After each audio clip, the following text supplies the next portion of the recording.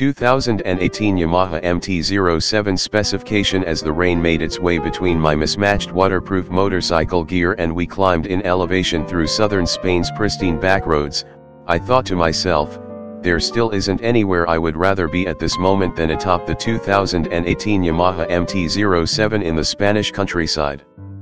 You see, it might seem like this is the best job in the world to a motorcycle enthusiast, which I can assure you, is absolutely true. But that doesn't mean that it isn't sometimes a grueling affair. We had traveled across the world to ride the MT-07 and were the last wave of journalists from all over the world to do so. It would just so happen that our 4 groups of journos would also be the only ones putting up with the torrential downpour that would intrude shortly into our ride day. More than a week earlier, Yamaha's media relations manager had informed us of the likelihood of rain, which meant we were able to plan ahead and make our gear selections accordingly. Flash forward to the technical presentation the night before our ride, we were this time guaranteed of the rain, which had held off that entire day. After dinner, Yamaha's Garrett Capley and I discussed how we would rather continue through the entire route, even through the rain, than to have it cut short. I won't speak for Garrett, but my tune may have changed halfway through our ride day. For now, let's take a look at what I learned from the technical presentation of the 2018 Yamaha MT-07. The motorcycle formerly known as FZ-07, the MT-07, has sold in substantial numbers across the globe and is the #1 selling motorcycle for Yamaha USA as well as in Europe.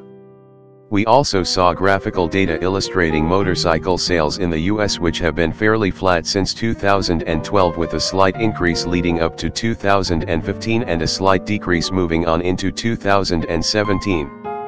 Within those sales numbers, a line graph revealed what has happened with the hyper-naked category, as Yamaha calls it, naked sport bikes, and therein lies optimism. According to Yamaha, the hyper-naked category, which in these statistics include all manufacturers, is up by a staggering 260% since 2012.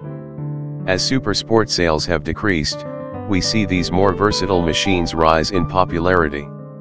Being that the FZ-07 was Yamaha's best-selling motorcycle, the company knew it would need to refresh the model with certain attributes to keep customers coming back.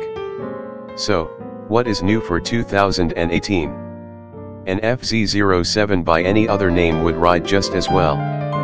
Many of you are probably aware that the naming convention outside of the US market has been MT-07 since the model's introduction, as is the same for the MT-09 and MT-10 models.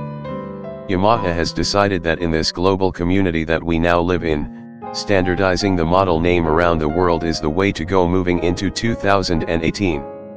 Specifically mentioned was social media. Now, #MT-07 will allow riders all around the world to celebrate their motorcycles globally. While speaking to our Yamaha US reps, they did mention they would have preferred the name change with the introduction of the FZ-09, but they are happy to see the standardization across the markets.